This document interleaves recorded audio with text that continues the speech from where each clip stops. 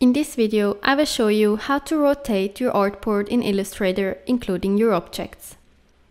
Activate the Rotate View tool by right-clicking on this hand symbol here in the tools bar on the left side and select the Rotate View tool. You can also activate the tool with the shortcut Shift and H.